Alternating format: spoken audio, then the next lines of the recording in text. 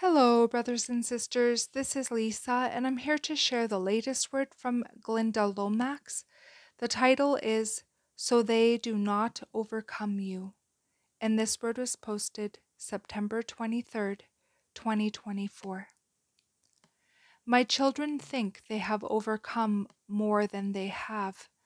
Children, many of you do well to walk in my ways and spend time in my word.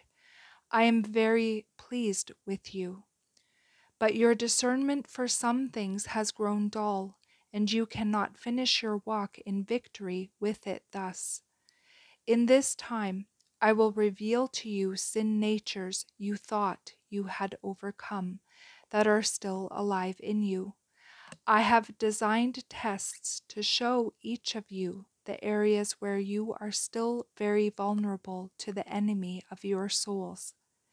Pay close attention to where temptations spring up in your lives, for I am pointing out areas that are not ready to face the enemy's onslaught.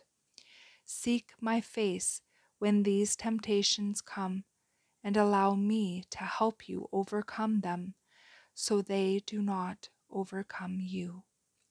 And that is the end of this message. I pray you all have a beautiful day in the Lord. God bless each and every one of you, and I will see you either next video or in the air. Bye-bye.